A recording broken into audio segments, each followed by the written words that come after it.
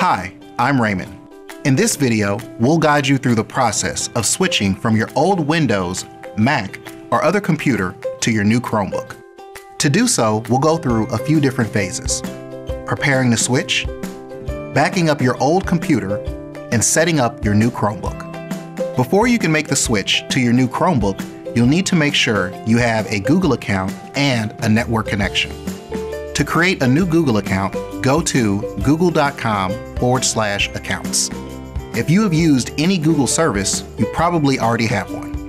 If you've used the Chrome browser on your old computer, you can back up your bookmarks, apps, and extensions by signing into Chrome on your new Chromebook. This will save these settings to your Google account. To back up your files, we recommend using Google Drive. Doing so allows you to access them online using your new Chromebook or any other device. To do this, go to drive.google.com and drag and drop your files to instantly upload them. You can also back up your files on an external storage device, such as a USB thumb drive. Just be aware of how much storage is on your new Chromebook when you transfer.